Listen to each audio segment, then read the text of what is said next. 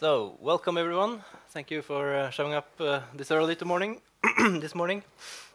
I'm from Get, and we're talking about our TV experience, Level Up.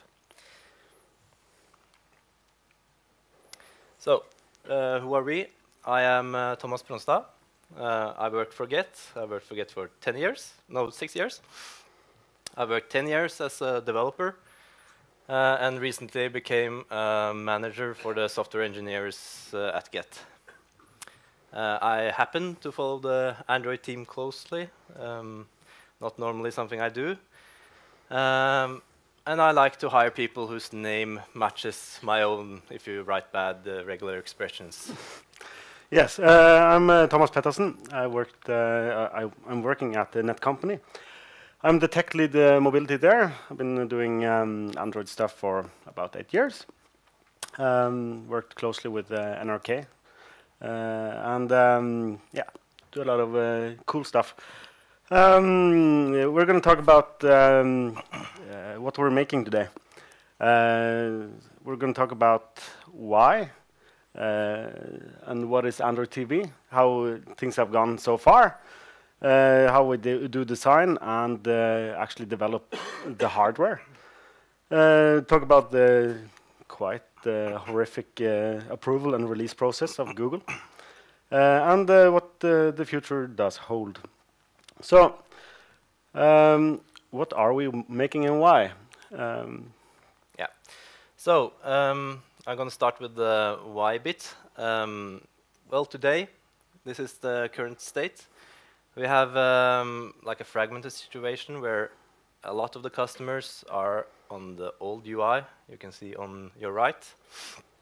And there's a new one that came out a couple of years ago on your left, which has a lot fewer customers using it.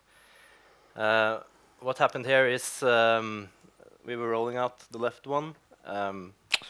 Reception wasn't that great. We had to halt the upgrade process.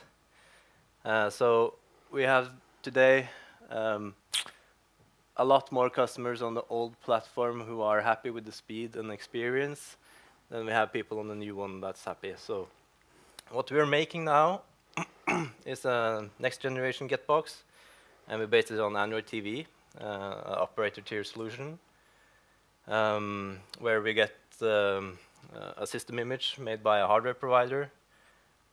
While we develop the experience ourselves, the launcher menu, the TV app, everything you can see on screen, we will make ourselves. And everything is backed by our own in-house infrastructure for playout. So that's also new. And it looks like this. It's fairly simple. It's made for a cinematic experience, where you have easy navigatable components, you have a lot of images and a few texts.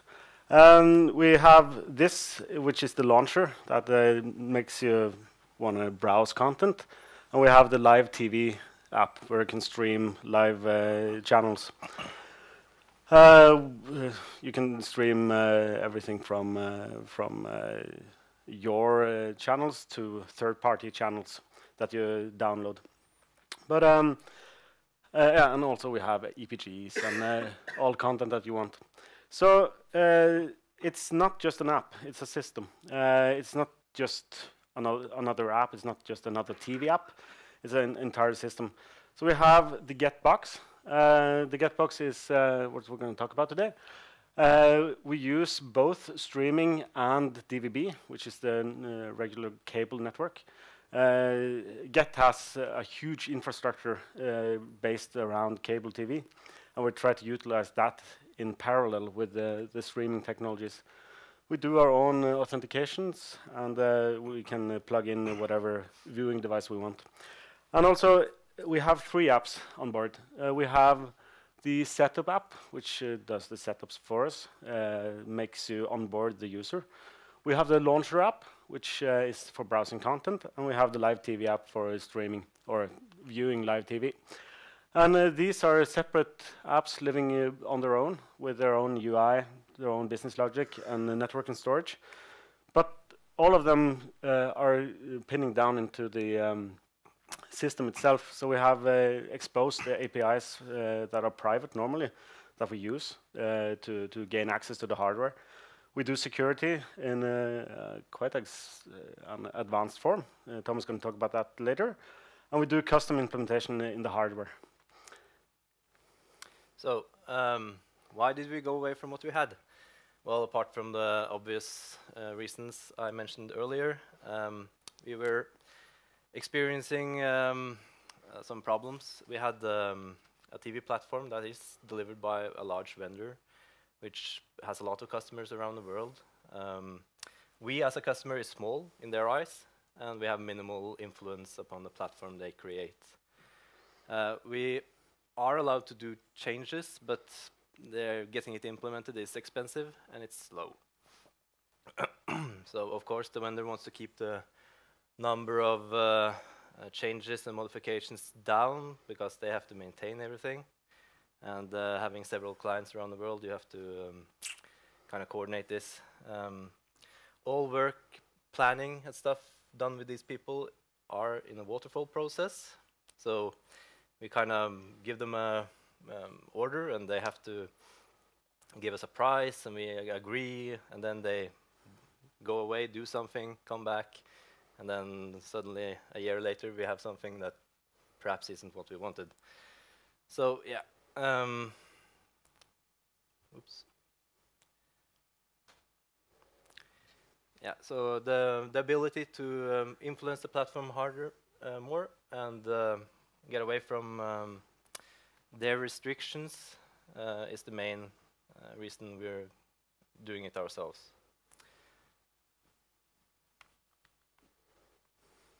Also, we have traditionally had a little or no access to any statistics on the platform.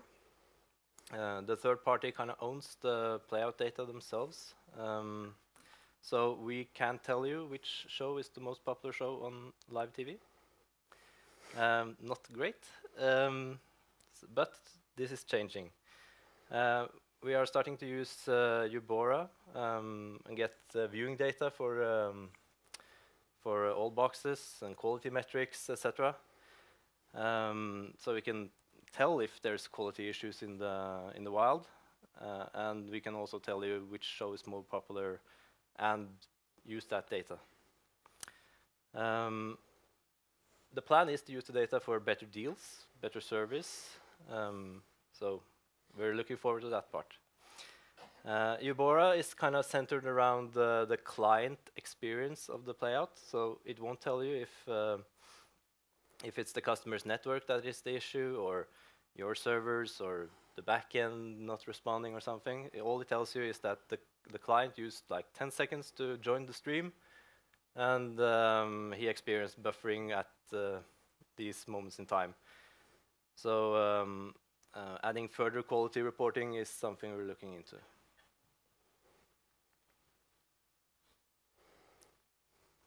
Yeah, so what happened here? The first step was to kind of prove that we could do this ourselves. So we had to prove our competence and the ability to create a solution at all. During the spring of 2018, 2 teams were set down and given the task to develop an Android TV solution. The local Get team and the original vendor.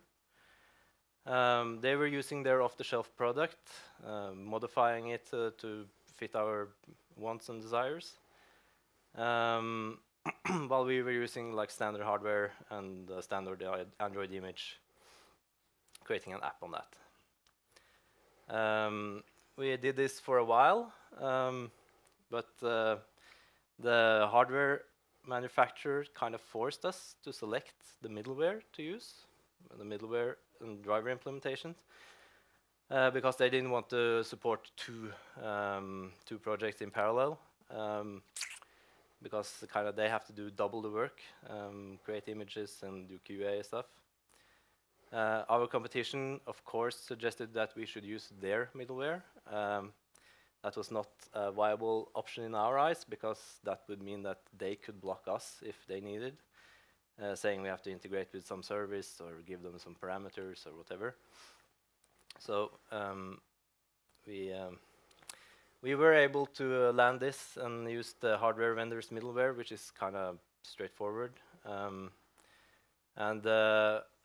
when the time came, we actually had proved our ability to do this, and we did win the competition. So that's great. Hooray! Yeah, so what is Android TV? Just a quick 101 how it works. This is Android TV on Android 9. It's fairly easy, straightforward to use. It's you can browse content, you can select apps, you can go into the apps, you can see a stream of what's next. You can integrate here. It's Netflix with an app.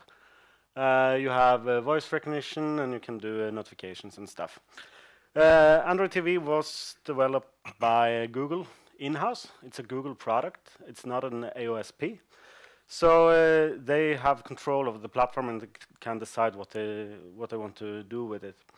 They use Android technologies and frameworks on the bottom, and it's mostly made for games and videos, streaming and sharing content on a TV. It was released in June 2014 as a successor to the failed Google TV. Google TV was, how many have heard about Google TV? Yeah, quite a few. It's based on Chrome. So when they tried to do this, it soon became clear that it's not a viable option. It's not possible to do the things they want. So okay, let's rewrite the whole thing and then make it from scratch. As a part of the launch, they launched the ADT1, which was the dev kit, and they launched the Nexus player. How many has the Nexus player? 3 heroes. Cool thing. Actually, what we're building is kind of in this area. And you can navigate in 2 ways. You can navigate by a remote control, or you can navigate with your voice. You can also connect the keyboards and do stuff, but normally this is the preferred inputs. And for the UI, you have a set of components. You can use most of the Android components as is, but you want to use these for viewing. It's custom-made components for Android TV by Google that makes you do stuff. So in Android, you have the concept of rows and navigation up and down between the roads and along the roads. You have a row fragment to solve that. You have a vertical grid fragment for having a grid. You have guided step fragments for step-by-step interactions. Search, if you want that, which is built in with voice recognition. So you have a lot of simple components to use to build your UI. It's recommended to use those because then you can build something that's familiar between apps. And everybody's using them. On the bottom, we have the live TV app, which are coherent to this schematics. So we have the live TV app here, which we can plug in whatever input we want. We have the IPTV, we have a DVB or a cable, we have streaming for different inputs. And the inputs store stuff in the TV provider. And is being displayed in the TV app through sessions or the TV input the manager service. So everything is scalable. You can plug in whatever input you want, and you can do stuff with it. So why did we go for Android TV? Why did we? You have in our realm we have mobile. We have net versions, and we have Apple TV. The Apple TV version is actually really popular. Many people say that, oh, we don't use the Get box anymore, we have the Apple TV app. How many have Apple TV Get? Actually. Nice. Well, on Apple TV, we don't get much branding or control at all. So going with that platform isn't kind of building up our brand at all. They kind of bind us on our hands and feet, say, okay, you can have this app, but you will not be able to brand anything. The Apple logo is supposed to be here. Yeah, so getting the kind of level of branding we want is not feasible on that platform. Is it possible to have a cable on Apple TV? Yeah, that's also an issue. You would have to do all-out streaming. You can't connect classic multicast to the Apple TV. So yeah, so we did look into the market. We wanted something that that was fast. We had some control. We went with Android because we can build the box we want. We still have to abide by the Google rules, but they are negotiable. Even though it says something on their website, you can contact them and get them to waive stuff. And it gives us a lot more freedom. We could have gone for a Linux box, which is kind of like the traditional way to do this.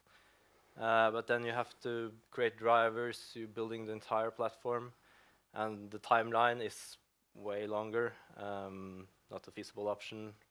The app space also is kind of non-existent. You have to get approval from everyone you want to create an app. You have to create deals. So with Android, we get like an operating system designed for device usage, and the last reason we choose Android is the market competition is virtually zero. So that kind of limits our ability to choose something else. Yeah, so what about the road so far? The mission we had when we started was that we should support all features already available. And it's you have the old boxes, and we try to introduce a new one. The main focus is, we have to at least have all the things the old one has. And that makes the MVP quite large. And then we had to add some new features. So we started out in September 2017 with a prototype. Worked with that for quite some time. And in March they said, okay, let's build this. We had in this time we had to develop in parallel with 2 teams, and we say, okay, if we're going to go with our version, we should release in September. So we're doing prototyping, proof of concept, and then say, we have a date. So okay, we have to do stuff, and then yeah, we developed. Yeah, and this was around the point where Thomas suggested, hey, we should talk about this on mobile era. We have been out for a couple of months, and yeah, no worries. We can tell the awesome story about how we did this. Yes, and November is after September, at least. So in May, we actually won. We said, okay, we're going to go for this platform. So we had to stop prototyping and produce real code, doing stabilizing, doing stuff on a more solid scale. And then June hit, and we said, "Oh, it's vacation. We have to hold everything." And after a while, we tried to, okay, let's release. So it should be released in September, and then it should be released in October. And we're here. We should have talked about how it's hit the market, but we're getting really close. Yeah. So what happened there? We need features. We started out wanting to create an MVP, but that's not the most welcome thing in the organization always. We need, of course, support for multicast technologies, cloud recordings, transactional video on demand, which is basically just movie rental, binge watching profile supports, integration of systems X, Y, and Z, stuff like that. So scope creep, yeah, basically. Yeah, a lot of those delaying the process of release. Yeah. So what was funny was that in March we kind of had support for all the basic functionality, the pause, rewind, start from the beginning, using the HTTP unicast solution. But when you have a lot of clients and you are responsible for the backbone yourself, the multicast way of distributing TV is much cheaper on bandwidth, but it lacks a lot of features the user expects, like pausing and stuff. So we had to create a mix. And And also our experience with unicast the HTTP way is okay. We kind of started that 2 years ago ourselves. But with the multicast, we knew absolutely nothing. So what came with the multicast bit is also DRM, not the most sexy thing in the world. There's a legacy DRM system from the third-party vendor in use, and we have to implement support for that on the Android TV platform. Fortunately, that is not our responsibility. That's the hardware vendor, and it's kind of transparent for us, but it creates a dependency. So when they say we can't deliver this until December or whatever, then okay, we can't actually ship because they are stopping us. Yes, so we had to design everything from the ground up. We designed everything from the hardware to the remotes to UI. We tried to build the components that are expressive, cinematic, beautiful. It's kind of hard to see here, but you use quite a lot of images, small text. This is the season chooser. So you have a series with the season and episodes on the season. You also have TVOD or rental movies that are coming. It's not there yet. This is the design for it, making you able to easily see how much does it cost and what's the most popular. We do a lot of editorial collections and present the editorial collections here. And also we have, this is from the setup app, where you have a guided step-by-step fragment for welcoming you, onboarding, and do stuff. And when we design something like this, we have to follow the 4 rules. It's casual consumption, which means that the most times you use Android TV is when you're in a casual setting. You don't use this as a work platform or for specific stuff. You do mainly consumption of multimedia or games. Also, you want a cinematic experience, making it beautiful to watch, to be entertained, and have a lightweight interaction. So you have to navigate with the remote control. You have to do things really easy. So you cannot do navigation quite hard, and also touch is not available. And also, they insist on having a shared context. It means that you're probably going to do Android TV with other people. It's you're in the couch, you're watching TV with persons, or you're playing a multiplayer game. So you have to take that in context. So also you try to fit the content on a huge screen instead of a mobile, and it's far away from you. So you have to limit the amount of text, so you don't have to read a lot of stuff. Also, when we do Android TV design, you often see this. To ensure a great user experience, apps for TV device must meet specific requirements for usability. Only apps that meet the following quality criteria will qualify as an Android TV app on Google Play. So that says that you cannot just do the normal Android thing and just release whatever you have. You actually have to follow some guidelines. It has to be beautiful. It has to be easy to use. And in addition to that, we're a launcher. We do the UI for the entire system, so we don't have the normal rules. We have much more. This is an example for what we have. This is just 2.1.1, placement of apps and games list. So I'm going to read the first one. The list of installed apps and games must be visible on screen above the fold after navigating at most one layer deep or scrolling at most one screen from screen 0. It's really specific. It's many of these rules that you have to comply to. If not, you're not going to be approved. So, and you have to design for remote. So the main interaction are sideways and up and down. You cannot do across or jump many by holding or something.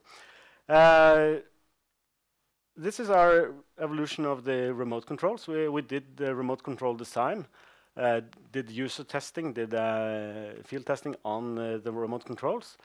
So the first one was kind of a prototype. We had home button, back button, and back and forth.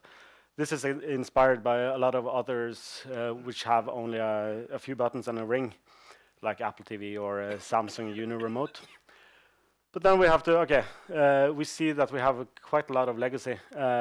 People are used to having numbers, are used to having some kind of a TV control that's not only this.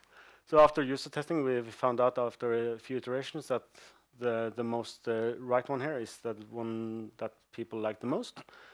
And it evolved into that. So I think that's going to be the production one.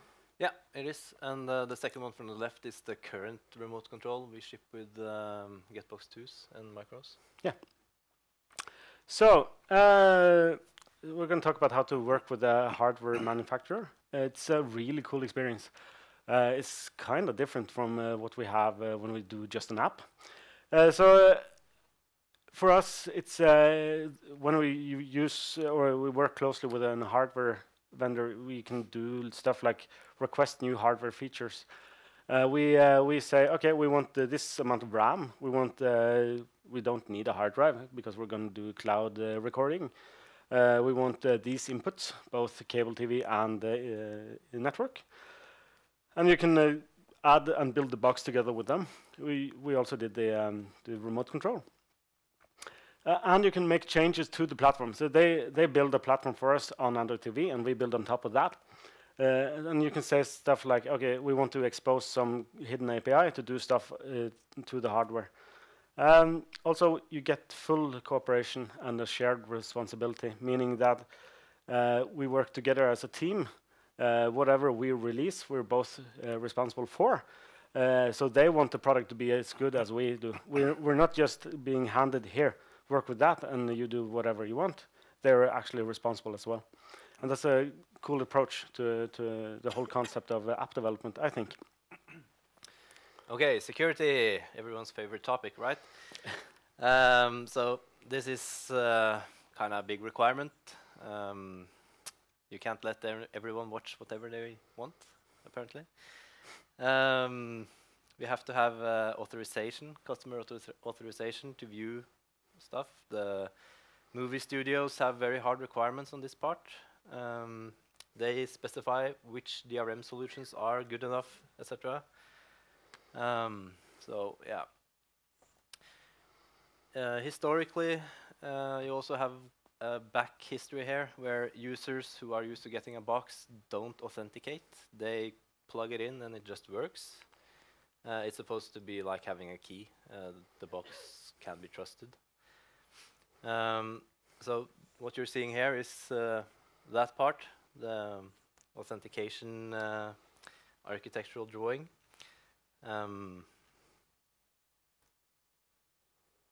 Yeah, we didn't know anything about this. We tried to talk to people. The people in our organization had no idea how this worked. It was delivered by the third-party vendor.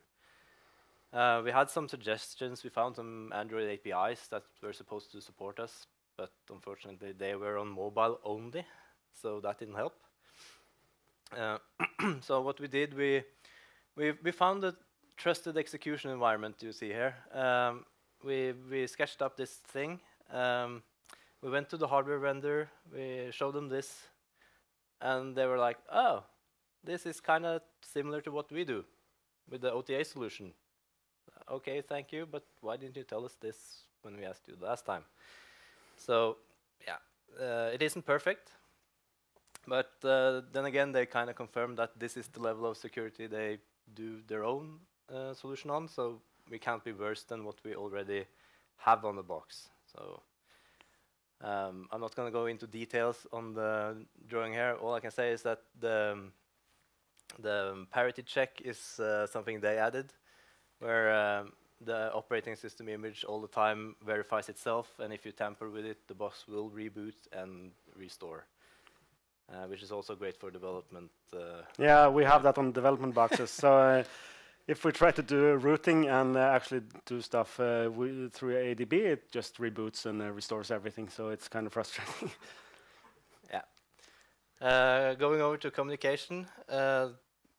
like with the security here, communication is always difficult. When you add in French accents, cultural differences, etc., you get a problem.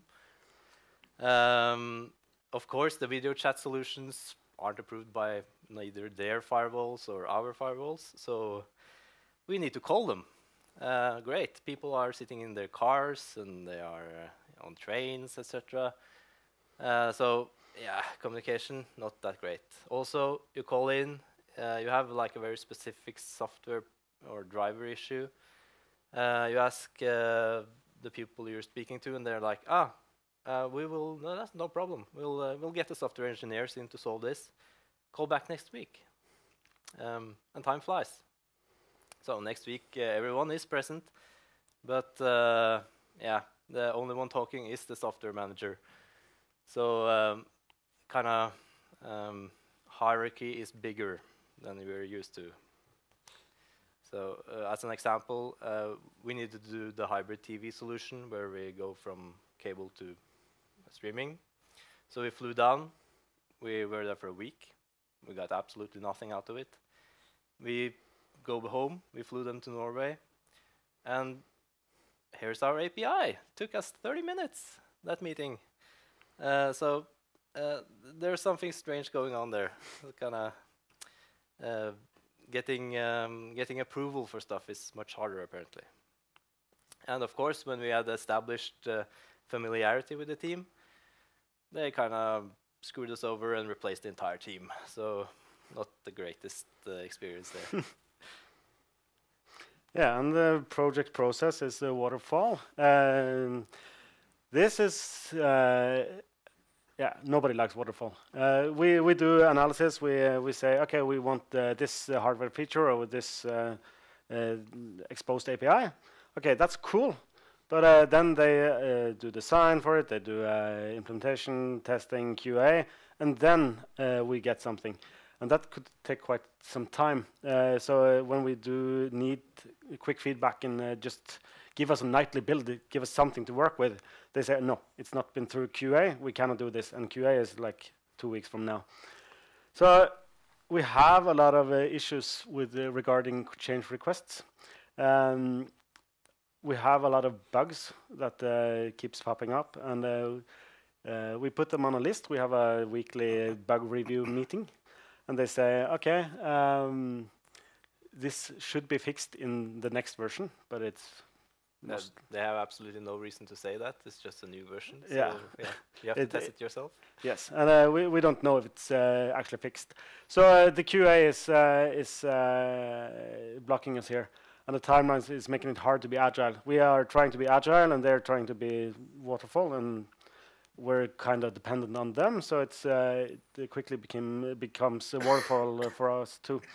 Also, we have I think they don't think we know anything.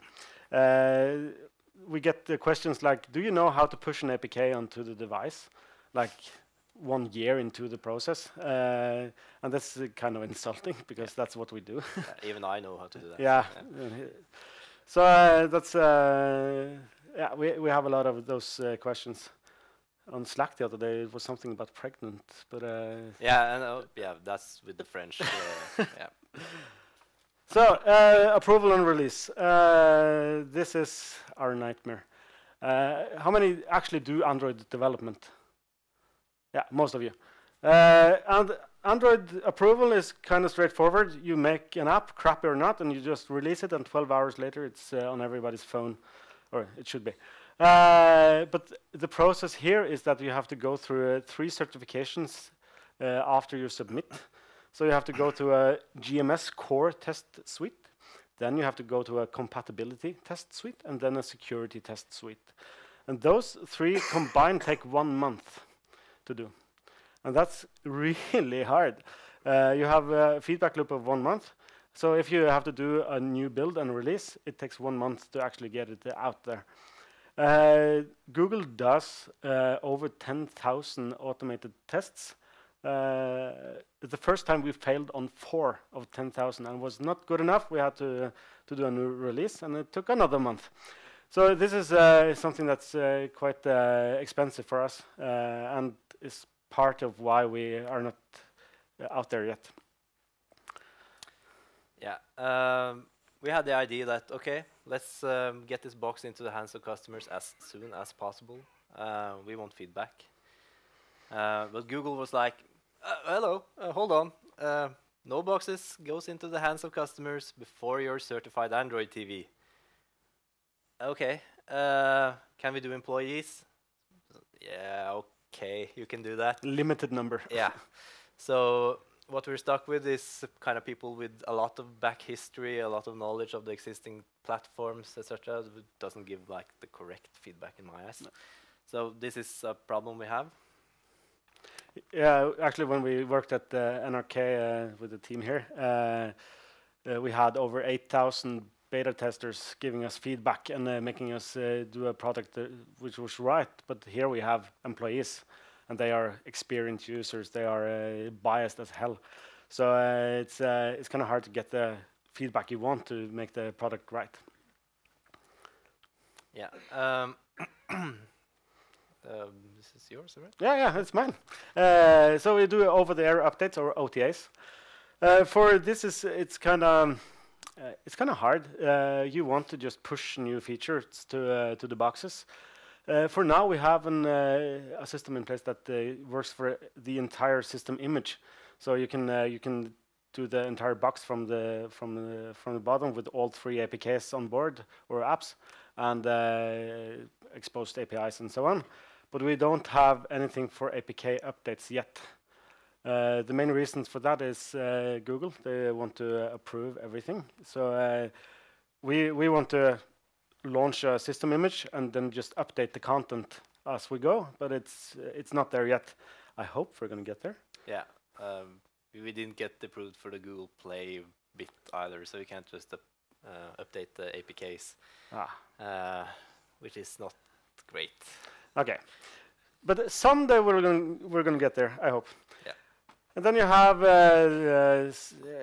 we did want to do this properly. We wanted to have an Android product out there, which was going to be awesome to the crowd.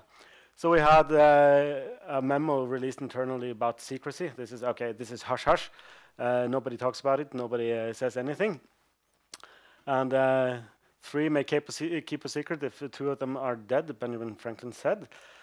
And after we had the memo and everything was good, this appeared from Android TV rumors. For my Norwegian followers, the operator Get, who recently got bought by Telia Company, will soon update their Get box with an Android TV setup. Good news, Netflix will also be included. Don't have any picture of the box yet, unfortunately. This hit us like a bomb. It was, what? Nobody knew, and nobody could... yeah, we had no idea where they actually got the information or what they based it on, because, yeah. It was kind of shocking. So one day passed, and promotion pictures came into Dagbladet and tech.no. We haven't seen those. It's new for us. But what? Okay, we have integrated Chromecast. That's new to me. And we have these features, and this is actually the box. It's a picture of the box, and it's not production ready yet. So nobody knew. This was kind of scary. So we did some investigation, and it turned out that the marketing persons called the salesperson to say, "Oh, we have this new cool feature, blah blah blah," and the salesperson called the customer, and the customer called the media. Problem was that those 2 people are supposed to have read the memo. So lesson learned is RTFM. Read the memo. This shouldn't have happened. But on the bright side, there's a platform called iPhone or iOS. This is from the image is from 2010, where some guy found an iPhone 3GS lying on a bar. So this is kind of the Apple way of doing things. We leak something somewhere, and it pops up, and the media goes crazy. Some important person high up in Get said, "Okay, this is actually really cool. We weren't supposed to do this, but now it's out there. It's awesome." And the expectancy for this box is huge. We get a lot of feedback of people wanting the box, We have new customers wanting. Yeah, people are calling in asking, can they get it? So Yeah, that's kind of strange for something that's not released or talked about. So. it's a new for us. So what does the future hold? What we're gonna make? Now we have done the box. It's gonna be out there, and we have a lot of things in the pipeline.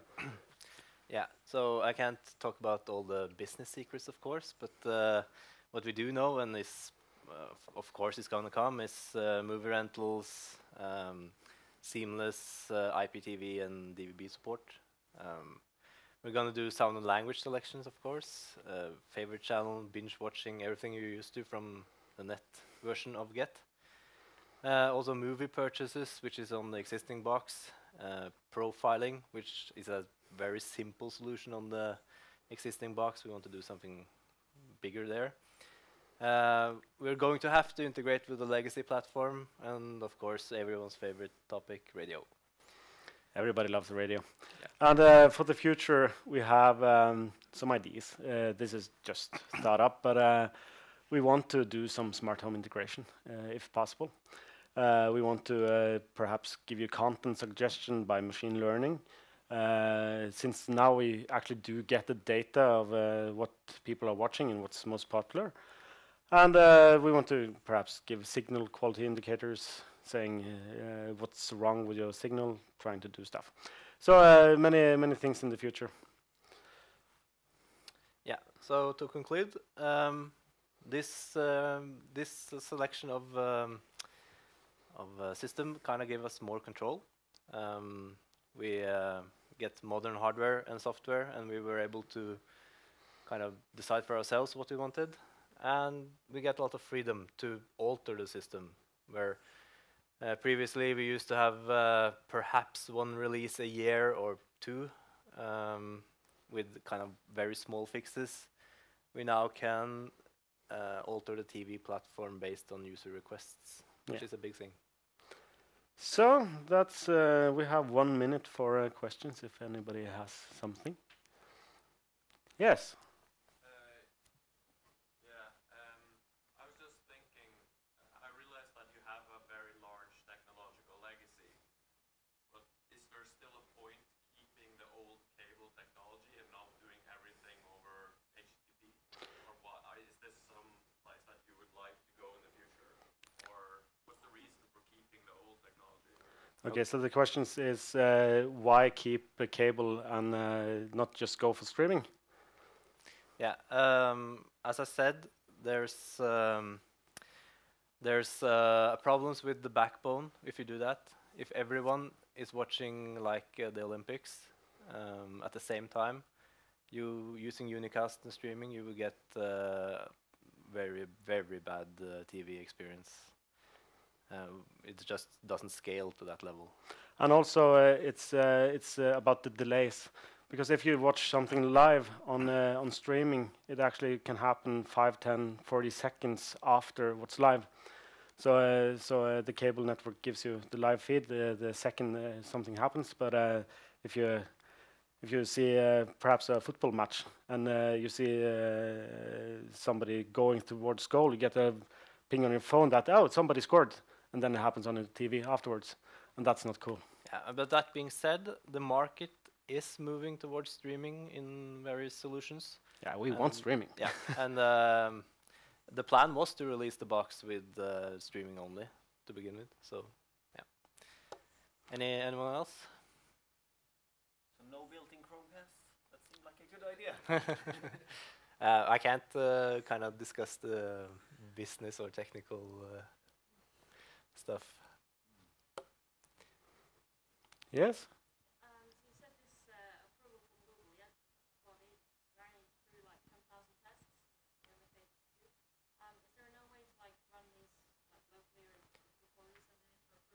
Yeah, so the question is, can you run the Google tests locally? Sure, you can do that, and that's what the hardware provider is doing. It's kind of difficult to integrate into like your build system. And one of those test suites is a very large manual document, so that won't do. But we have access to it, so we can do it ourselves. Yes, then the time is up. Yeah, thank you to Thomas and Thomas.